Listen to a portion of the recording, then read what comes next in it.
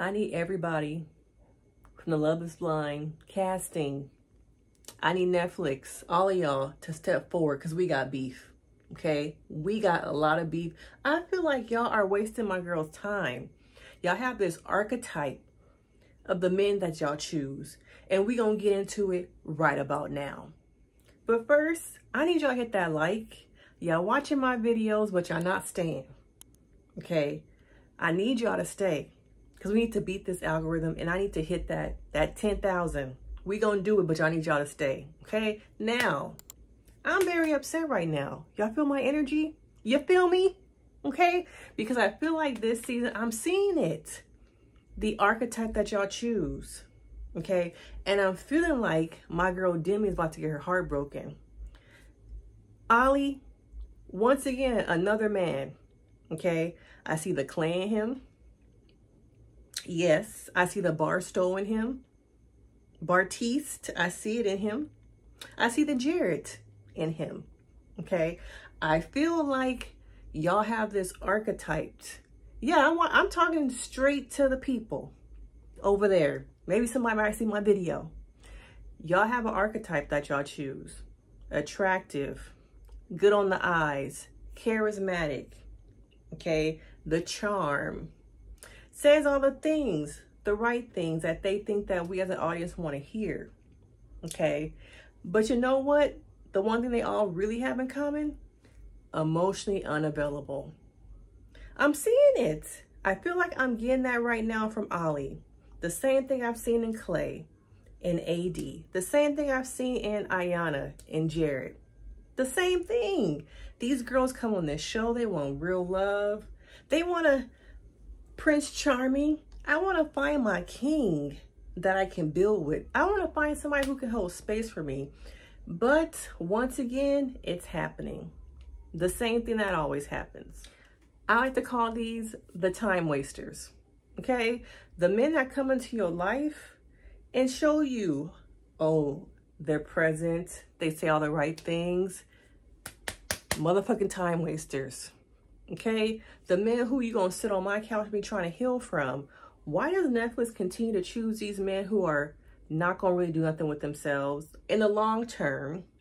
Okay? And what I see once again is a man step into a relationship who emotionally probably isn't ready, but this relationship is going to become a vessel for me to heal, for me to become a better man for somebody else. And I think a lot of women can relate to being there for the man when they're low, sometimes broke, trying to figure out themselves, their careers. Okay, you become the fixer.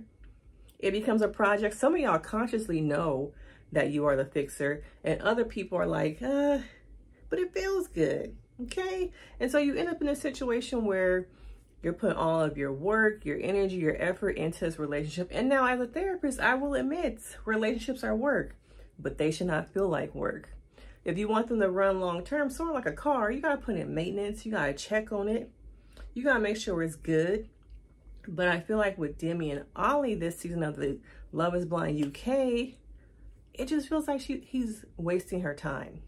Okay, and I want her to find real love. And I saw somewhere her saying that she was a little naive to the experience. I think a lot of these people are, because they really go in thinking they're really going to find love. It's really going to be genuine people out there. And the one thing that they have going against them is this wall. That wall takes away emotions. Okay, the body language, the things you can pick up when you're talking to someone. You can see how they're reacting, how they're emoting their words. It stops at the wall. Okay, so you fall for the things floating through the wall, the things you're thinking you're hearing, maybe you really are hearing, but throughout the season we see like, oh yeah, those are really red flags. They weren't yellow, they were red. And I think once again we're in that same situation, and I watch it like, girl, why they gotta do sis like that? We already don't have a lot of people of color, women in particular. You know, we saw the cast photo, we saw the Netflix strong black lead, we saw them. And what they become? Background caricatures. We saw the restaurateur. I think we saw another girl who was, I think, a nurse in the background, like we always do. So Demi was the saving grace. And you know what? As a therapist, I gotta give it to you both sides. Okay, I do see on Demi's side there's some insecurity. There's some things to be worked on, some things to heal from. I see it, y'all. And I know y'all gonna come in the comments and say, well, she needs to work on herself.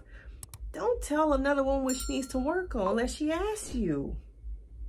Can we do that? Can we? But it just feels like the AD situation. I think there was another girl, I can't remember what season she was, but she was with the guy who is trying to sue and playing a victim that he can't find a job. I can't remember her name, but she was also very insecure. And we just see how there's these archetypes.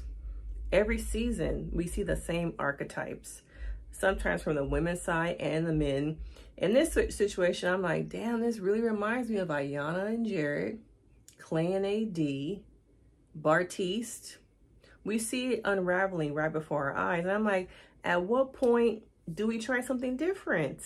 But this is what gets ratings. And we're only 4 episodes deep, so things could change. But looking at them previews, I'm seeing he also might be a runner when confronted, when things get spicy.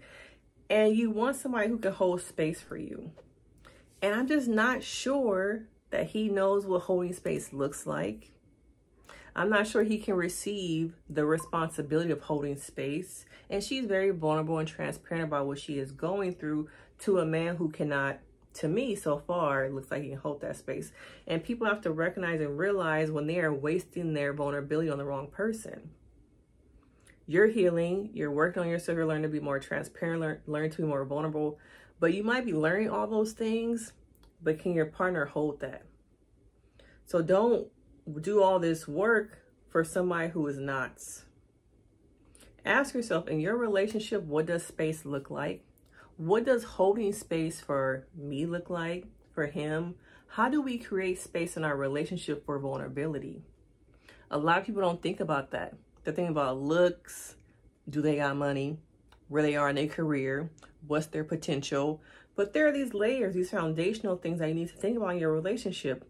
Trust, communication, vulnerability. Do you feel safe? And I don't mean necessarily physically safe, but emotionally safe. Can you trust this person through those harder times? Can they hold space for you? Are they going to be there? Are you somebody who doesn't even know what that looks like because you never had it before? That's a possibility also. But I feel like I'm noticing the pattern, the trend. Even though this is the UK version, these people have been more emotionally attuned, more emotionally stable, having more emotional intelligence. We're all human, right? So there are things that we're going to be missing that we don't really know we're missing until it's pointed out. But it just feels like, here we go again. Am I about to get apparently 11 episodes? It's at 10.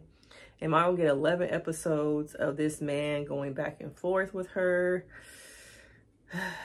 And for those of you who are saying in my comments on TikTok, I can see why she got friend zoned. I love when people just love to put their own trauma into the comments, the hurt you've been through, the things you have not healed from in the comment section. Because I'm like, damn, a lot of these people need to be sitting on the couch. I can see the microaggression. I can see their hurt coming up in the comments. Okay? But I just wanted to talk about how Netflix feels like they're choosing these archetypes of men. And I need casting to get better for women and for men. But at this point, it feels like heartbreak is on the horizon. And I'm sure we'll all be here throughout this season. But of course, what do you guys think? Is it just me? Do you know that there's an archetype? Have you seen the same pattern of men consistently showing up physically, but not emotionally? Can you relate to Demi or Ollie in some of your own relationships? And do you know what it looks like to create emotional space, a healthy space, safeness in your relationship? Now, I need y'all to stick around, like, turn on the notifications, help a sister out. And I know you could always buy me a little bit of Starbucks, send me a little super chats, okay? But I will see you guys in the next video. All right, Bye. And don't forget, therapy is always the answer. Bye.